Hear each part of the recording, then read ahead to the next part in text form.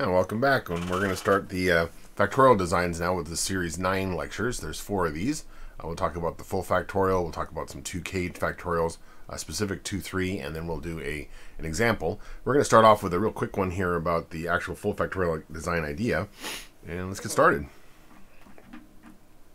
So 9A, the full factorials. So we've moved on from the completely randomized design and the Latin squares that we talked about in the 8 series. In the 9 series, we're going to talk about the full factorials.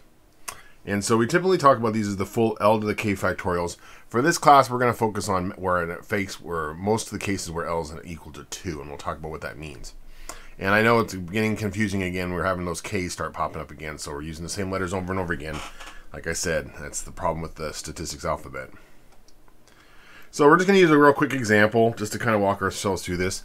This is a Kumi DN200 butterfly reactor containment shutoff valve, and it's a commercial nuclear reactor shutoff valve. And I'm going to make up some data about this particular thing, but just to kind of get you an idea what we want to do, because it does kind of provide some nice, interesting ideas. And the idea is that because we might potentially want to use this on a submarine, we don't know if we want to or not, we want to minimize the acoustic operating characteristics. So it's not something that would normally be done for something trying to manufacture this because it's not normally used in marine operations. But let's, for example, we want to discover this by experimentation, what is a good acoustic operating conditions for this particular device, what's going to make noise. We have design options. We can we have 3 design options that we can look at, and these are made up. So this is not actually Kumi's data. We're just using this as kind of a proxy example. But then the diameter could be one of 2 values. It could either be a 600 millimeter or 1200 millimeter opening. The closing strength could be 1,000 newtons per meter or 2,000 newtons per meter.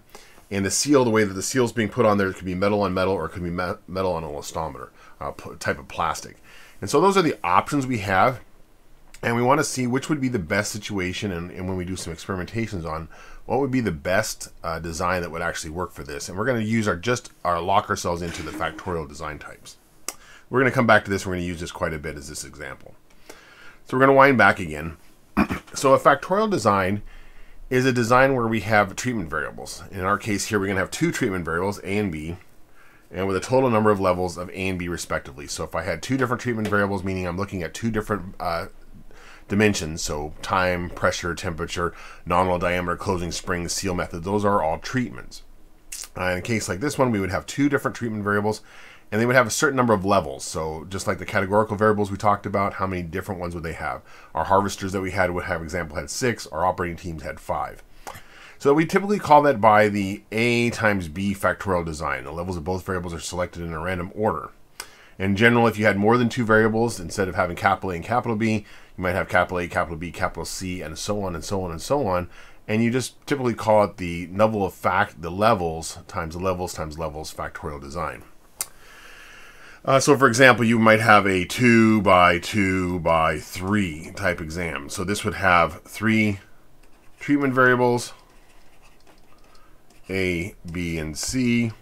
And then A would have 2 levels. B would have 2 levels, C would have 3 levels, right? That could be a 2 by 2 by 3 type design. We don't typically get into those weird ones like that for our class, but that is potentially out there. If you do the same number of replicates in each cell, then we call that design balanced. So we're going to do every single replicate, meaning we're going to do the same experiment over and over again. If we do it the same number of times for each possible design, so if I do every design 3 times, I do every design 4 times, I do every design 5 times, that's balanced. If I do only one design twice and another design 4 times, another design 3 times, that's an unbalanced one. If I do all possible combinations, and we'll find out why we might not want to do all combinations when we get to the fractionals, but if I do all the possible combinations, I do what's called a full design, right? So I got the balanced and I have a concept of full. And what I'm basically building here is typically talking about a balanced and full factorial design. That's a BFF. And so that's what we're going to do. So for our A times B factorial design, we have K treatment variables. So we might have, for example, in our little example that we had before, we have, our 3 treatment variables. Meaning we had our diameter, our spring constant, and we had our seal. Those are 3. That's K. When we have K choose 1 main effects, we have K choose 2 two-way interactions.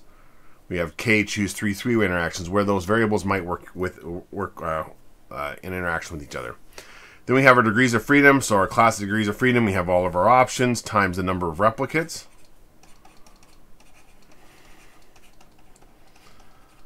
Minus 1, which again, remember this is this degrees of freedom total plus 1 is equal to the number of data points we collect.